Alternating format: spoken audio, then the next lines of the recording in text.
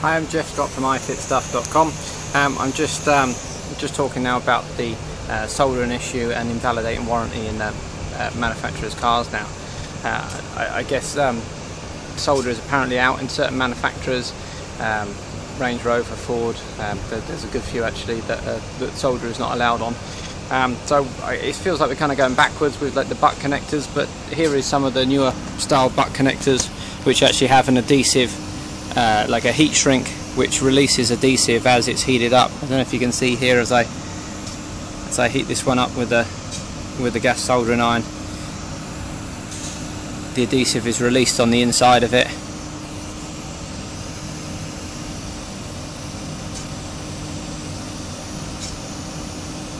And which will make a secure waterproof seal, and one that doesn't invalidate their manufacturer's warranty. So I know it feels kind of like going backwards, but if that's what we got to do, that's what we got to do. And here's a couple I made earlier. Thanks for watching.